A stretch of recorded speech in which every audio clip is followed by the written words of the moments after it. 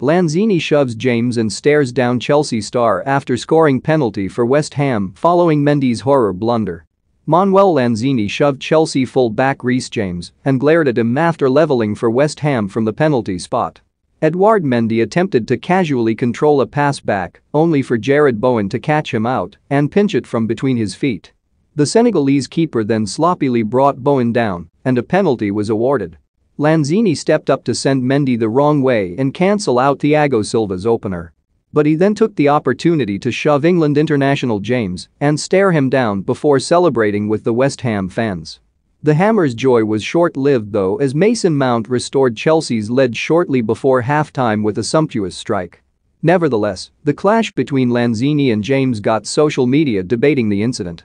One said, "I want James to score a banger now and then jump in front of Lanzini."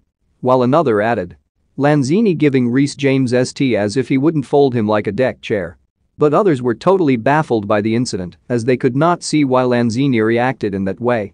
"Lol, why is Lanzini having a go at Reece James?" said one fan. "Like, did James do something to trigger him?" And another bemused fan added, "What's that beef between Lanzini and Reece James?" Lanzini lined up for West Ham off the left behind Michail Antonio, with Bowen on the right. Free bets? Get the latest betting sign-up offers and free bets. So he may have come up against James once or twice in the match, but there was little to indicate there was any major disagreement between the two. Lanzini's goal came after Thiago Silva had put Chelsea ahead with a powerful header from a corner. The penalty then evened things up before Mount's delicious volley gave the visitors a half-time lead.